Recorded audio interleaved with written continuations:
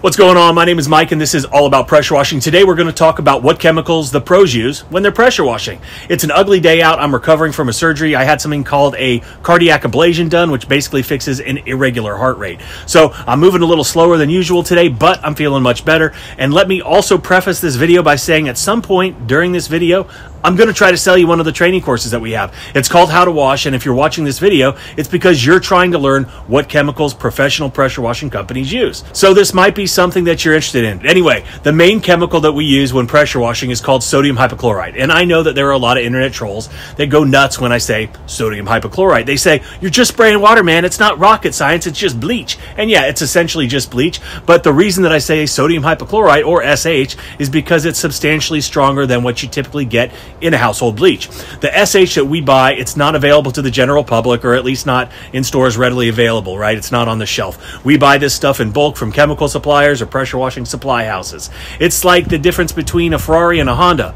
Both are cars, but they perform differently. SH does a phenomenal job in disinfecting, removing stains, as well as killing any organic material like mold and mildew and other things that might be growing on the house. And with that being said, it's very important that you understand the proper methods of application, the specific ratios needed for different surfaces, as well as what you need to do to protect your customer's property from damage. Of course, we're not going to use a full strength 10 or 12% SH when we're cleaning.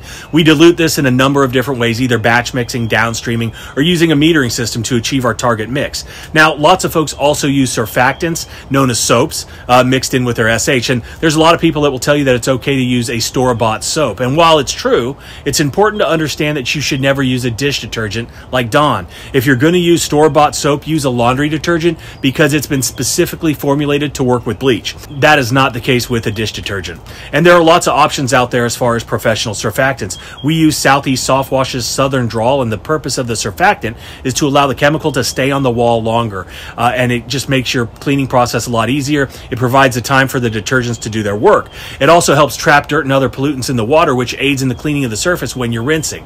We typically don't use a surfactant when we're doing a house wash, but we always do when we're doing a roof cleaning.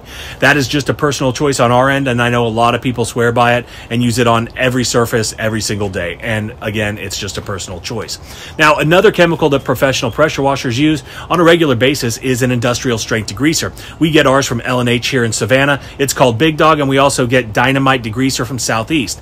Having a good degreaser is essential because they attack oil stains, grease stains, and other nastiness through an aggressive chemical reaction. There are a number of different degreasers available, and while they do a phenomenal job cleaning, they can also damage the surface that you're cleaning, so you have to be very careful of the surface and yourself. Another product that is commonly used in the pressure washing process is oxalic acid. Now, there are several name brands of products that use oxalic acid in them, and basically it's just a rust remover. Now, you see rust on concrete, and it's caused by a number of things. It could be fertilizer. It could be iron leaching from the ground. Customers that have well water that isn't filtered can also have rust issues because of higher concentrations of minerals in the water. The problem can be even bigger if their irrigation system is on that same well water and it sprays all over the concrete and all over the house.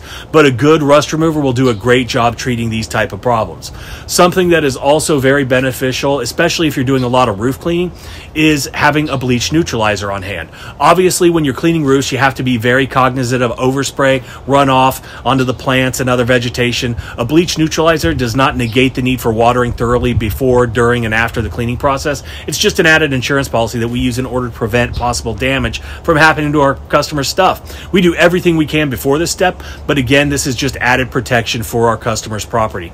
And if you're running a pressure washing business, you know this is a corrosive environment that we work in. Water and chemicals wreak havoc on our equipment, our trailers, the trucks, everything that we use, right? So spraying down your equipment on a regular basis with a bleach neutralizer can definitely help prolong the life of your gear. So the last one we're going to talk about is a great add-on service. So you've washed the house, it's looking great, but there are still those little ugly black stripes all over the gutters. Now, this isn't going to come out with a standard house wash. Those ugly little stains are a direct result of a chemical reaction between the asphalt and the roof shingles and the anodized aluminum in the gutters. These are not just stains. They're in there good, and they're going to stay in there, and a typical house wash isn't going to do anything to help.